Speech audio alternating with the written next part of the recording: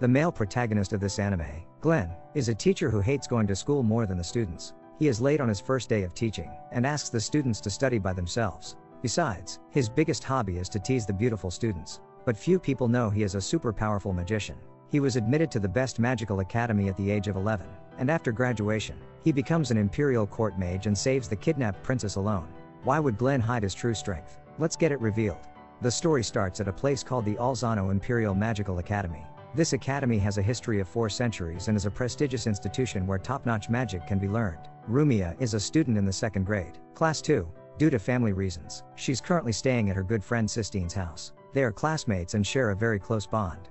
They encounter Glenn, the male protagonist, on their way to school. Glenn is made to fly into the air by Sistine using whirlwind magic to stop him from running into them. Glenn quickly apologizes to them when he falls. He doesn't understand why Rumia seems so familiar to him. Sistine accuses Glenn of being a pervert because Glenn touches Rumia's body. Glenn is once more chased away by her using whirlwind magic. But she has no idea Glenn is their class's new professor. Glenn is incredibly lazy. He lacks enthusiasm for his job. He switches his magic class to a self-study session on his first day of work and dozes off at his desk. Sistine is not pleased with Glenn's action at all. Glenn is forcibly awakened and asked to teach them by Sistine. Glenn reluctantly wakes up and begins his lesson. His explanation of the spell is messy and his handwriting is pretty sloppy. When the bell rings, Glenn is the first one to leave the classroom. In fact, Glenn was once a magic genius, and at the age of 11, he was accepted into the Academy of Magic of Alzano Empire. However, his post-graduation resume is empty. In addition to lacking a teaching license, his abilities are barely average. Glenn's master, Celica, was important in enabling him to succeed as a professor. As an extremely skilled mage, Celica has attained the greatest degree. Glenn was accepted by the principal based on her strong recommendation. Glenn unintentionally enters the female locker room after school. He is quite different from others. He doesn't turn his head right away but instead tries to remember the scene. Glenn gets kicked out by Sistine using magic because she is so furious. Surprisingly, during lunch, she runs into Glenn again. Sistine has a strong dislike for Glenn and thinks he is not suitable to be a professor. To avoid arguing with her, Glenn tries to stuff his food into Sistine's mouth. He never wanted to become a professor in the first place. However, if he rejects Celica's offer, he will face her wrath and punishment. Fearful of Celica, Glenn was forced to accept the position against his will. Sistine despises Glenn's sour attitude on his job. She offers Glenn one final piece of advice in the afternoon lesson. Sistine has a lot of influence in the academy and comes from a strong magic family. Glenn will be fired by her father if he doesn't put in a lot of effort once more. Glenn unsurprisingly rejoices greatly at this. This attitude repulses Sistine. She decides to challenge Glenn because she believes he has tainted the magic. Glenn agrees to the challenge but requests that Sistine only use shock volt. The most basic form of magic uses a tiny quantity of electricity to paralyze the body. Glenn strangely is unable to use volt attacks, and he succumbs to Sistine rather soon. To be eligible for the prize, Sistine has to ask Glenn to teach them seriously. However, Glenn refuses to fulfill her request. He continues to teach with a very laid-back attitude, turning every class into a self-study session. Sistine feels quite let down by Glenn's approach to teaching. When Lynn, a female classmate, approaches Glenn with questions, Sistine intervenes. She believes that magic is fascinating and that they are missing out on learning because of Glenn's lack of seriousness. Glenn, on the other hand, presents a different perspective, arguing that magic only brings destruction. Sistine strongly disagrees, insisting that magic is a true seeking science. Frustrated, she slaps Glenn as she cannot agree with his views. After arguing with Sistine, Glenn feels unfit to continue as a professor. Just as he decides to apologize to Celica, he notices Rumia, who remains in the lab. Rumia is trying a magic array, but she runs into a bottleneck and can't make the magic array work. Glenn offers to assist her. A smile spreads across Rumia's face as soon as the magic array is activated. Glenn is brought back by her smile to a happier time when he shared Rumia's love of magic. Glenn questions Rumia about her intense love for magic. Rumia tells him that she wants to learn more about magic and then use it to benefit humanity. 3 years ago, Rumia was hunted down for family circumstances. She was saved by an unknown mage just as she was about to be slain. Rumia is very grateful to the mage, and she wants to learn magic hard and repay his kindness. Before parting, Rumia wants Glenn to apologize to Sistine. Since Sistine's grandfather is no longer alive, magic is their only remaining connection. Her grandpa's greatest lifelong wish was to enter the flying castle. Sistine made the commitment to help his grandfather realize this wish before he passed away. Upon hearing Sistine's story, Glenn feels remorseful and decides to apologize to her in front of the entire class. From that day on, he no longer hides his true abilities. Glenn starts teaching magic in a remarkable way, offering unique insights to his students. He emphasizes that the highest degree of magic will not be constrained by spells, encouraging the trainees not to depend solely on them. The students begin to enjoy Glenn's classes, and within a few days, he becomes the most popular teacher in the academy. Helping others brings a sense of fulfillment to Glenn, and he finds joy in witnessing his students' smiles. Glenn soon gets used to campus life, but he never anticipates being assassinated while walking. Glenn is incredibly perceptive, and he quickly learns that the group is affiliated with a malicious organization. 2 other members of the evil organization enter the classroom in the meantime and attempt to apprehend Rumia. Sistine interrupts them, and as a result, she too is dragged away. When Sistine is about to be violated, Glenn saves her. Glenn's skill is called the Fool's World, which can negate the activation of all magic. He then uses martial arts to defeat members of this evil organization. Using a communication bracelet, Glenn informs Celica about the ended battle. However, Celica cannot return immediately due to the destruction of the school's teleportation array by the evil group. As a result, Glenn takes on the responsibility of safeguarding the students. At this point, a man by the name of Reich summons the Puppet Legion using magic. Glenn instructs Sistine to use her specialty magic to stall them while he uses the strongest attack magic possible to take down the Puppet Legion. Glenn, however, is physically weary as a result of the advanced magic being used forcibly. Reich is surprised by Glenn's strength. He shows up in front of Glenn freely after the Puppet Legion is defeated. Reich's weapon cannot currently be sealed by Sistine due to a lack of mana. Glenn shoves Sistine downstairs and tells her to look for a chance to ambush him when her mana recovers. Glenn and Sistine collaborate to seal Reich's weapon, and Sistine assists Glenn in killing him. Sistine wants to treat Glenn. She uses all of her mana to cure Glenn before unintentionally falling asleep. Glenn makes the decision to rescue Rumia alone when he wakes up. The person who is watching over Rumia is also a professor at the Academy of Magic, named Huey. Huey has already set up 2 teleportation arrays in advance. In just 10 minutes, the teleportation array will send Rumia to the organization's base. Even if Glenn tries to deactivate the teleportation array, another one will take her there automatically. Rumia, in distress, asks Glenn to leave her alone as she doesn't want to drag him into danger. However, Glenn is determined to stay true to his beliefs. Despite the hardships in the magical world, he wants to be a righteous messenger of magic and refuses to compromise his values. Glenn lifts the first teleportation array but unfortunately passes out. He makes an impression on Rumia. Rumia tries to get beyond the barrier and use her amplifier on Glenn. Glenn regains his magic since Rumia has the ability to amplify magic 10 times. He eliminates Huey and lifts the final teleportation array on Rumia. After the crisis at Magical Academy, Celica tells Glenn a secret. Rumia's real identity is the princess of the Alzano Empire. The Alzano Empire claims that the amplifier is a representation of the devil and that people cannot tolerate it. If royals are skilled at amplifier, it could not be good for the nation. Due to Rumia's ownership of the amplifier, the royal family exiled her. Celica and the principal are the only people who currently know the secret. Glenn believes that he has nothing to do with the secret. He eventually learns to love teaching and is only interested in helping his students as much as possible. The magic tournament of the Alzano Empire Magical Academy is about to begin. There are rumors that Her Majesty will be attending the event to witness it firsthand. Glenn is dead serious about winning this tournament. He plans and organizes events for each student based on their individual strengths. The reason behind his intense effort is the desire to claim the prize. Glenn really needs the reward due to his tight financial situation. However, his students don't have any obvious advantages. Other classes will send their top performing students for the competition. For Glenn's class, they have to defeat the very best students if Glenn wants to win. When Glenn is worried about the competition, the issue of the practice field causes friction between Glenn's class and Class 1. Glenn consults with Hallie, the teacher of Class 1, to resolve the dispute between the students. Hallie urges Glenn to give up the practice field since he believes his team will win the game. Glenn is furious. He chooses to wager 3 months' worth of wages on Hallie. Hallie is highly certain of himself and is willing to wager on equal pay. At this point, Sistine believes Hallie has insulted her classmates and charges him. Hallie does not dispute Sistine's claims because Sistine is a descendant of the nobility. Sistine believes they will win the game and helps Glenn make the bet. But what she doesn't know is that Glenn regrets it so much, and he feels sorry for his salary. If Sistine hasn't spoken, he would have apologized to Hallie. With Sistine's help, the bet is made. In order to win the magic tournament, Glenn has to actively prepare for the competition. The magic tournament officially starts 1 week later. When Her Majesty the Queen arrives, she makes an effort to reconcile with her daughter, Rumia. 3 years ago, she left Rumia and has been feeling regretful ever since. As the competition progresses, Rumia's class performs admirably. Rumia participates in a contest for mental strength. It has been a while since she last saw Her Majesty, and she is eager to demonstrate her abilities. With her efforts, she manages to win the competition. Glenn is quite hungry after the morning round. He doesn't have any money to buy meals, so all he can do is enviously observe others' lunches. Lynn then approaches Glenn at that point. Since Lynn lacks confidence and will be competing in a transformation magic tournament, she requests Glenn to alter the competitor. Glenn is aware of Lynn's passion for transformational magic. Glenn gives Lynn some advice to help her become more self-assured. He takes Rumia's form and explains transformation magic to Lynn. Lynn resolves to put in a lot of effort to win with Glenn's support. Glenn is now mistaken for Rumia by Sistine, who wants to share a meal with him.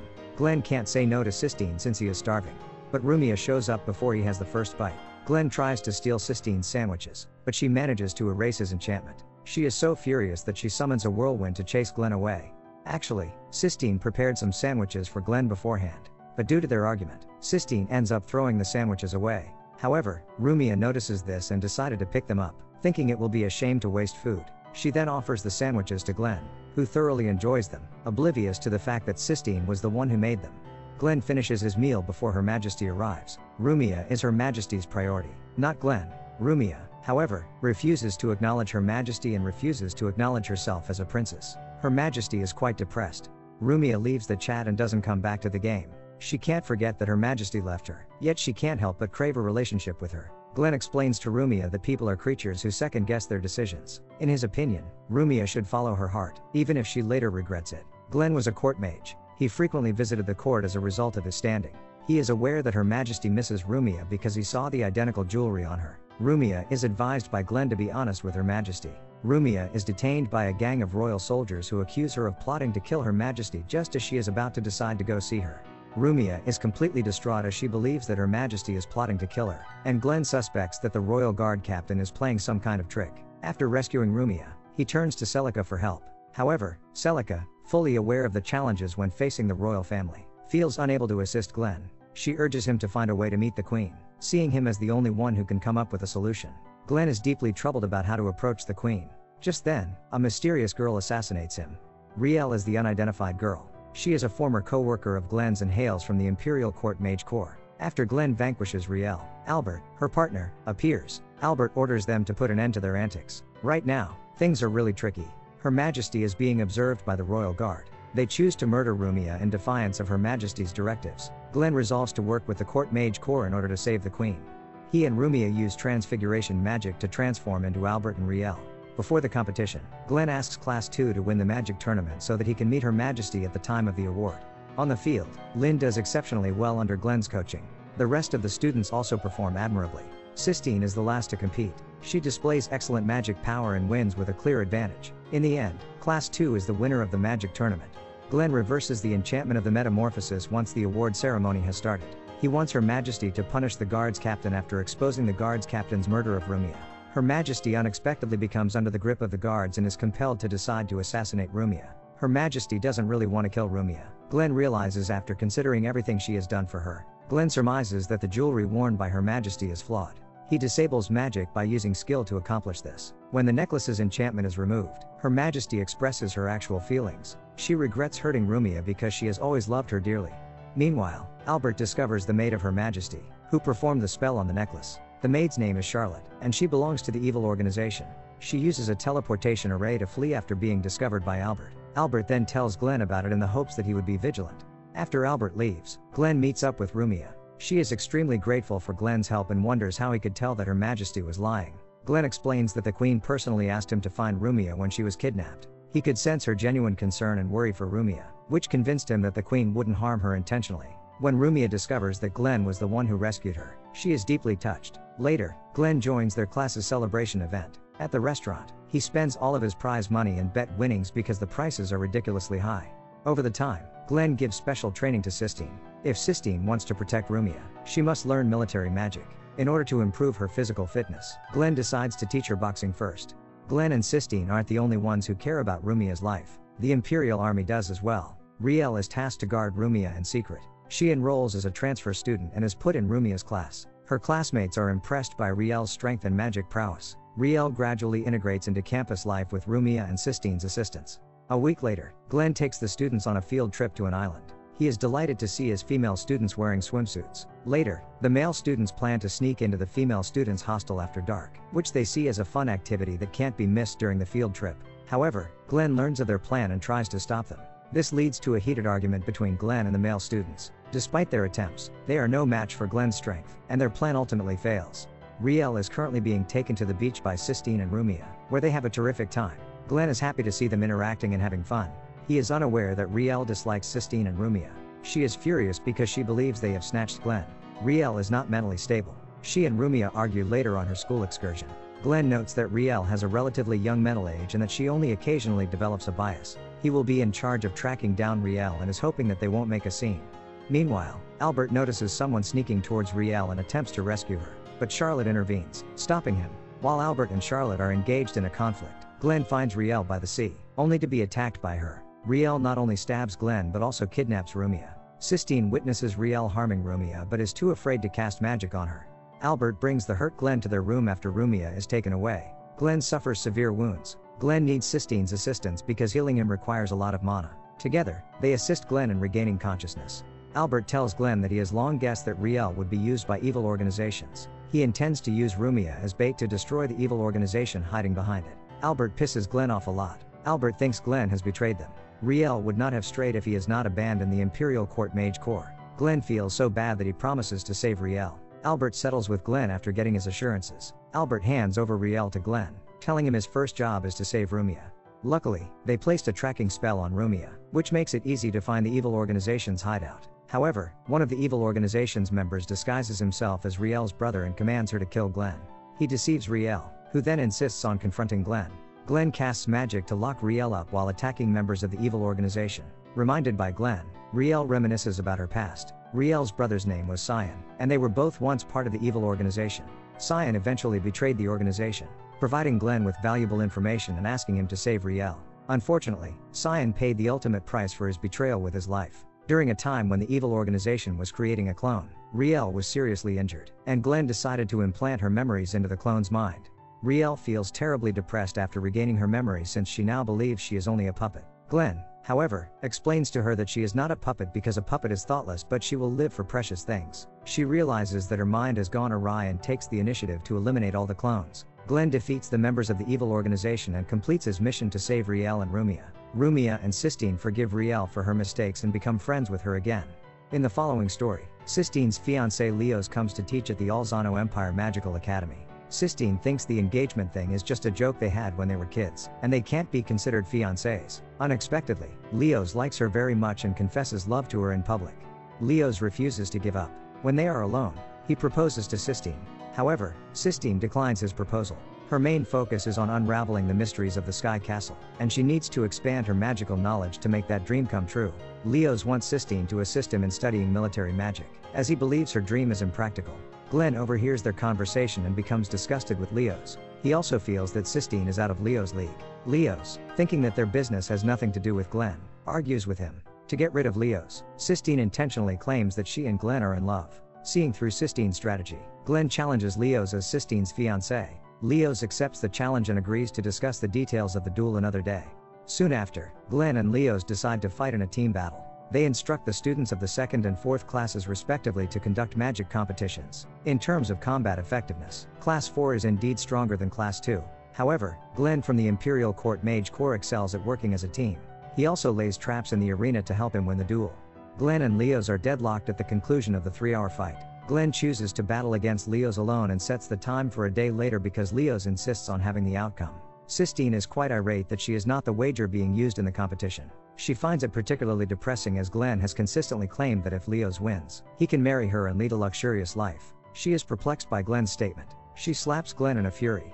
Rumia also finds it difficult to understand Glenn's behavior, but she believes in his honesty and thinks he must have other reasons for his actions. Comforted by Rumia's trust, Sistine decides to talk to Glenn. During their conversation, Glenn mentions that Sistine reminds him of his former friend Sarah. As a child, Glenn aspired to become a skilled mage, but after joining the Imperial Court Mage Corps, he realized that the mage was far from the noble path he imagined, and it was filled with violence and bloodshed. The harsh reality made him resent magic deeply. If it hadn't been for Sarah's unwavering support for his dream, he might have given up altogether. However, a tragic mistake during a mission resulted in Sarah's death, and Glenn was devastated. He abandoned his dream and left the Imperial Court Mage Corps. At the Magical Academy, Glenn encountered Sistine for the first time and was impressed by her determination and ambition. When Leos insulted Sistine's dream, it deeply affected Glenn, and that's why he wants to defeat Leos in their upcoming duel. The appearance of Leos at this time ends their conversation. He believes Glenn is lying and that Glenn has a violent and bloody history. Glenn assaults Leos out of enmity. Leo's strength, however, is something he does not anticipate. Glenn can be defeated by Leos without the use of magic at all. Glenn departs, and Leos demands that Sistine wed him by threatening her with Rumia and Riel. Sistine anticipates Glenn rescuing her. Glenn, though, is never seen in the academy again after that day. Sistine agrees to Leo's marriage proposal in order to defend her friends. Rumia is so worried that she informs Glenn of Sistine's marriage and asks him for assistance in solving the problem. Glenn believes Sistine is not consensual and vows to prevent the wedding. Glenn flees with Sistine on the wedding day. He has been studying magic diligently in order to defeat Leos. During this time, a bunch of drug users appear in the academy. Unfortunately, they turn into zombies and start heading towards Glenn, who then feels very shocked. It reminds him of Sarah, who was also killed by those illegal drugs. To protect Sistine from experiencing a similar tragedy, Glenn takes down all the zombies. However, Sistine is frightened when she sees Glenn killing others. Leos catches up with them before she can figure out how to deal with Glenn. Glenn reveals Leo's true face. Jadis, his former co-worker. Jadis executed Leos after the group battle. Glenn is dueled by Jadis using Leos and Sistine. Glenn is aware that he must face Jadis. Sistine is urged to go, and he stays behind to handle Jadis. Jadis's goal is to uphold justice, but despite this, he continues to murder. He desires to possess the Akashic records in order to rule the world. Glenn and Jadis fight fiercely, but he never anticipates Sistine really returning to assist him. Sistine is aware of how she feels toward Glenn. She wants Glenn to be by her side always because she views him as an irreplaceable individual. Glenn and Sistine team up to defeat Jadis. Before fleeing, Jadis tells Glenn that the Alzano Empire is dissolving and that he can't wait until he sees him once more. At the end of the story, Glenn returns to his role as a professor. When he sees Sistine, he recalls a story he watched as a child. In the tale, a mage is asked by the demon lord, "What drives you to such determination?" "I don't understand." The mage replies, "Because I have something important to protect and cherish. The moment I think about this, an overwhelming power fills me, allowing me to stand up whenever needed." Now, Glenn finally understands what the mage meant and finds the one that he wants to protect. That brings the end of this anime. It is revealed from the battle between Glenn and Jadis that the author tries to interpret his ideal good and evil through this anime. Glenn has dreamed of being a righteous mage since childhood, so he never thinks the magic he loves so much will become a tool for killing. After a long period of confusion, he finally realizes the meaning of magic's existence, which can be used to protect others. I believe he will definitely fight till the end for Sistine. Thanks for watching. Please give this video a like to help my channel out. Also, don't forget to subscribe to my channel. Your support means a lot to me. Bye.